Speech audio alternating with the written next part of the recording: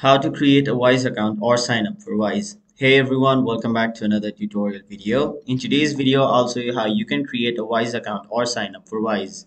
So to do that, first of all, go to any web browser on either your mobile device or your desktop. And remember, you can also do this from the mobile app. So what you'll have to do if you're on your browser is simply type in wise.com. After that, you will be taken to the official homepage of Wise, where on the top right corner of your screen you can see the option register. Simply tap on it. Now make sure that if you already have an account, you don't need to register. All you have to do is simply tap on the option login and enter your credentials to log into your Wise account.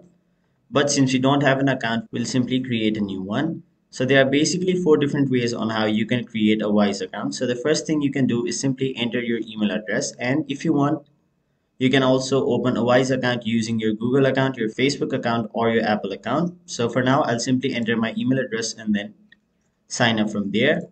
Now tap on the option next. After that, it will basically provide you two different options. So you can either open a personal account or you can open a business account. For now, I'll simply choose a personal account.